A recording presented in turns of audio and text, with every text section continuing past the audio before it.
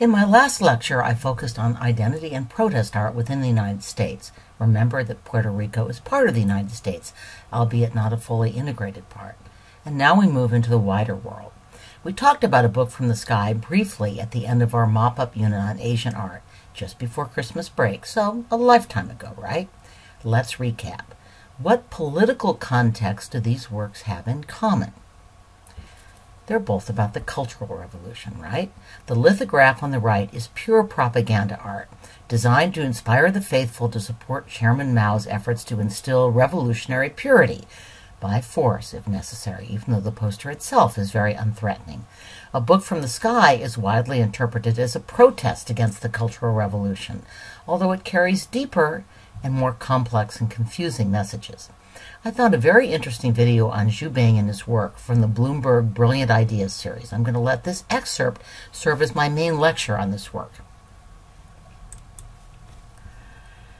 This work is a commentary on language and its manipulation, on mass production and commercialism, and on government propaganda, from Mao's Little Red Book on.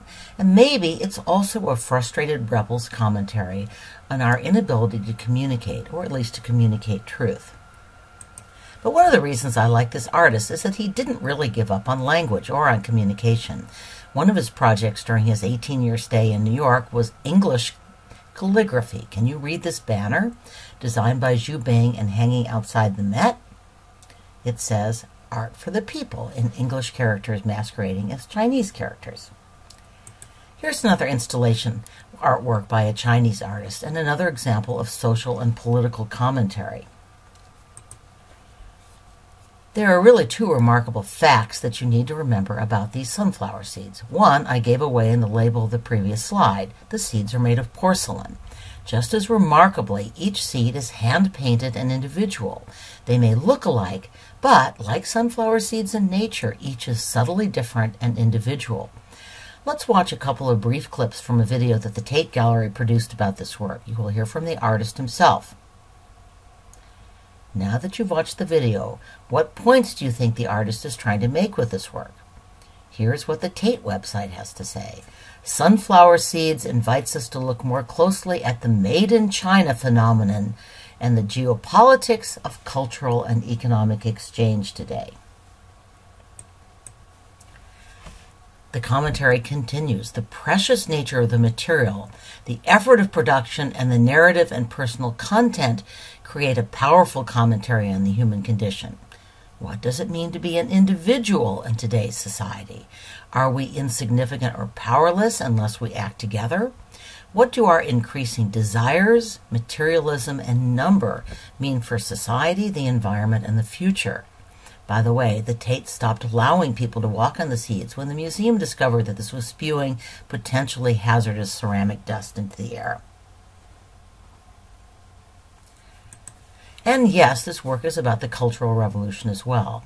Propaganda images from the time often depicted Chairman Mao as the sun and the mass of people as sunflowers turning toward him.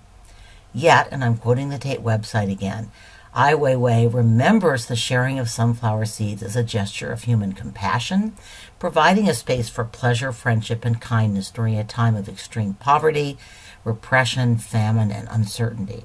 So, sunflower seeds represent propaganda, poverty, community, and friendship, all at the same time. It makes it a potent symbol indeed. If you have time, take a minute to talk about how the political message of these works are similar and different. Well, I don't know what you just said, but it seems to me that both works represent a commentary on propaganda and the manipulation of symbols and language during the Cultural Revolution. Both showcase traditional Chinese arts, woodblock prints on the one hand, porcelain on the other, and at least indirectly, therefore, they criticize the culture of mass production. Both offer employment for people with traditional skills, such as carving woodblock and creating and painting porcelain. But Zhu Bing's work is deliberately mysterious, even uncommunicative. It holds a lot of words, but no other clear meaning. even if the Chinese Communist authorities were convinced that the book from the sky contained some kind of subversive secret code. Sunflower seeds, by contrast, carry multiple meanings for the viewers, especially the Chinese viewer, yet these meanings are much less disguised and maybe more optimistic as well.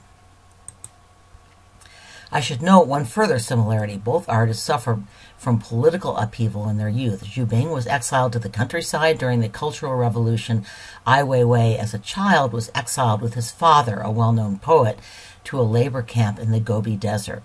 Both artists later got into trouble with the Chinese Communist authorities. After the 1989 Tiananmen Square revolt, you've seen the photo at the bottom right before, the Chinese authorities turned against new wave artists like Xu Bing, and in 1990, he left for America. He returned in 2008 to a prominent government art post. Like Xu Bing, Ai Weiwei also spent a number of years in New York, but decided to return to China. Ai Weiwei was arrested in 2011 and placed in detention for 81 days. The authorities also confiscated his passport, which meant he could not travel outside of China. They returned the passport to him in the summer of 2015, as this photo indicates. He has since lived in Europe and remained very active in promoting human rights around the world. We talked about this work before, back in Unit 1, again, a very long time ago. This short museum video clip should serve as a refresher, and I predict you'll enjoy the performance art. So in terms of content, what does our corned beef canned bull have in common with the sunflower seeds? I think they're both commentaries on the loss of indigenous or national traditions in the face of economic globalization. By the way, both works might also fit into a loose category known as conceptual art, a term I encounter a lot, and some of you encountered in an extra credit reading, but haven't really talked about. The Tate defines conceptual art as art for which the idea or concept behind the work is more important than the finished art object itself. Remember the fountain? The video and your reading point out that canned corned beef has replaced local foods within the Pacific Island diet and is commonly given as a gift at weddings, funerals, feasts, and other special occasions. The canned meat is high in fat and cholesterol, contributing to a huge obesity and diabetes problem in the islands. The introduction of cattle, likewise, has changed, and many people argue degraded, the sensitive ecosystem of the Pacific Islands. Cattle use a great deal of water, they pollute rivers and produce methane gas, and land is being deforested to produce pasture land. So why does the term 2000 appear in a work that was produced in 1994? I didn't have a clue, so I did some research. One scholarly article reported, and I quote, "The 2000 in the title suggests millennial fantasies and brings to mind stereotypic cargo cult practices." Anyone know what a cargo cult is? When Pacific Islanders who had only Stone Age technology encountered their first Americans and Europeans and saw the huge array of goods that these Westerners brought with them, a few started worshiping these goods or the people who produced them. Some of these so-called cargo cults believed that spirits would bring them similar goods at some point in the future. That's the millenarian aspect. Sometimes members of these cults would use local materials to construct fetishes of Western goods. Here are some cargo cult photos. As you might guess, many of the first contacts were made during the Pacific campaigns of World War II, so you see airplanes. Here again, we see the ambiguity in Tuffrey's message. Are outsiders inflicting health, economic, and ecological catastrophe on Pacific Islanders, or by purchasing and valuing Pasopo, are Pacific Islanders bringing catastrophe on themselves? Yeah, I realize I'm including a lot of videos, but in this last unit, we have a really exciting opportunity to hear from the artists themselves. Wonderful as it is to hear, say, Simon Schama talking about Rembrandt. Imagine being able to hear Rembrandt talk about Rembrandt. So hang in there, okay, and watch this excerpt from the artist TED Talk. It will give you an opportunity to see many other works in this series. So, now that you've seen the video, what is the content of this artwork? What is this work about? I figured I should know what the words on the face said, so I looked them up and included them in your reading. Once you know something about the poet and what the poem said, you look at the work differently. The artist considers herself an opponent of the current political regime in Iran. She's in exile.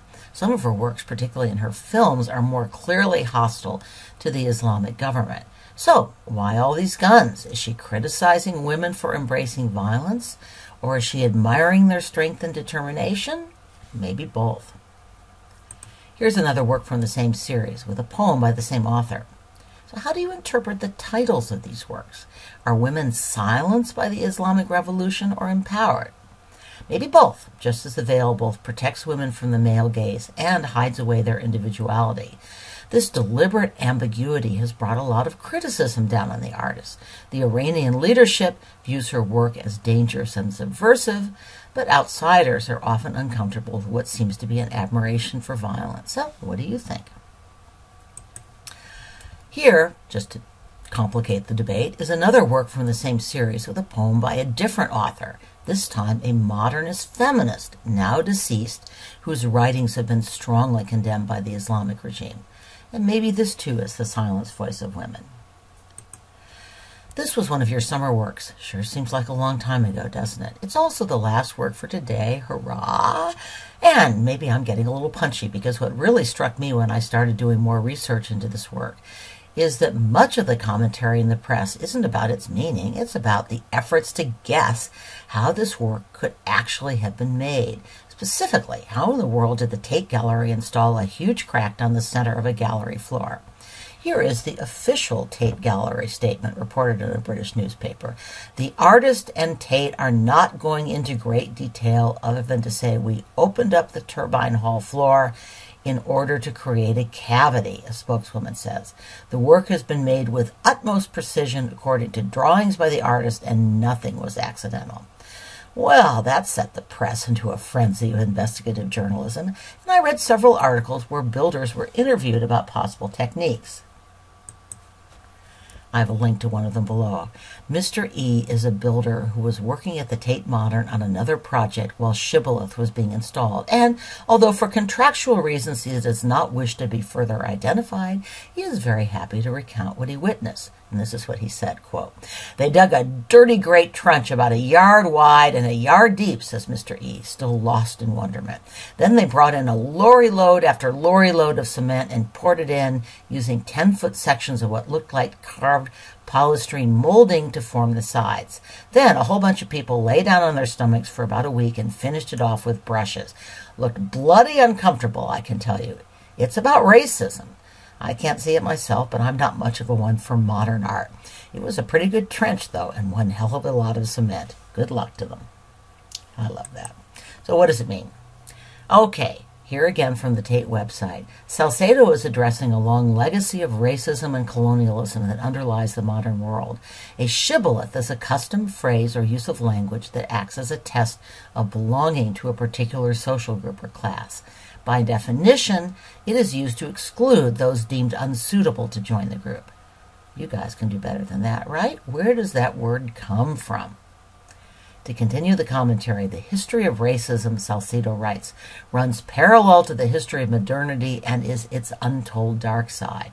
For hundreds of years, Western ideas of progress and prosperity have been underpinned by colonial exploitation and the withdrawal of basic rights from others. Our own time remains defined by the existence of a huge socially excluded underclass in Western as well as post-colonial societies. In breaking open the floor of a museum, Salcedo is exposing a fracture in modernity itself. And here's what the artist told the BBC. Shibboleth represents the borders, the experience of immigrants, the experience of segregation, the experience of racial hatred. It is the experience of a third world person coming into the heart of Europe. Doris Salcedo was born in Colombia and continues to live and work in Bogota. At last, a global artist who hasn't moved to London or New York, although she did earn a Master's of Fine Arts at NYU. Her art is deeply influenced by Colombia's troubled past, which includes not only the legacy of colonialism, but also dictatorship, drug wars, and an ongoing civil war. So here, let's hear briefly from the artist. What you see on this slide is perhaps the most famous of her installations. On the 6th and 7th of November 1985, members of the M19 guerrilla group took over the Palace of Justice in Bogota and held the Supreme Court hostage. The siege lasted 53 hours and 12 of the 25 Supreme Court justices died in the attack. 17 years later, Salcedo lowered wooden chairs against the facade of the new Palace of Justice. The installation took over 53 hours, the length of the siege, and Salcedo described it as an act of memory. Not a required work, but I find it actually maybe more interesting. Next up in our headlong dash through global contemporary art is feminism.